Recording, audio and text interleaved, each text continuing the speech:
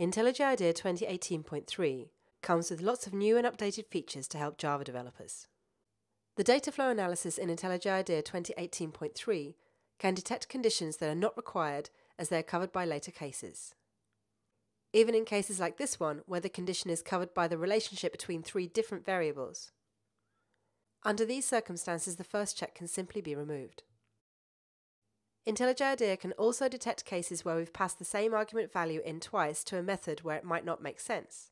For example, math.min, math.max, and string.replace. This includes where it's not immediately obvious that the values are the same. Like the example here, where a is actually 100, and therefore the same as the second method argument. Under these circumstances, we can use the feature from 2018.2 that lets us see the known value of the variable.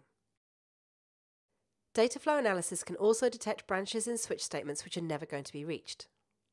For example here, the day value is always smaller than 5. We can either remove each statement individually or use fixall to remove all of them. Of course, this may also be pointing out an error in our logic, so we may instead choose to fix the problem elsewhere. IntelliJ IDEA 2018.3 comes with even more suggestions to help us to use the Streams API. The IDE can detect places where a sorted call is made but is not required, for example, when using a max or min operation. IntelliJ IDEA can also locate places where a reversed comparator is used within a min or max operation, and suggest simplifying the operation by using the opposite operation and removing the reversed call.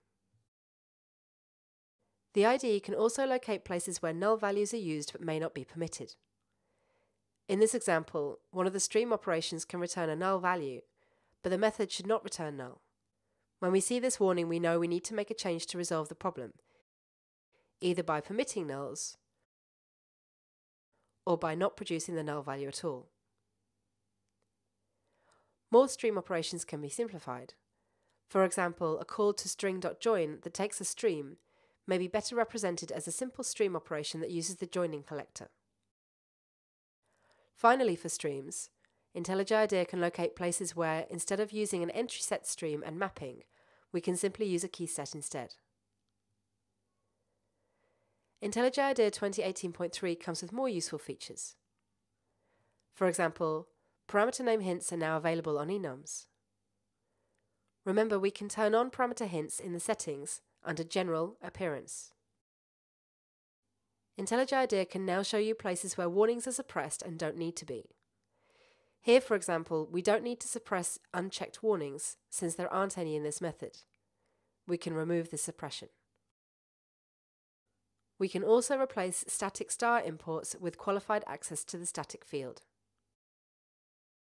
And finally, IntelliJ IDEA supports multiline TODO strings. The following lines need to be indented by at least one space under the to-do to highlight the whole message in blue.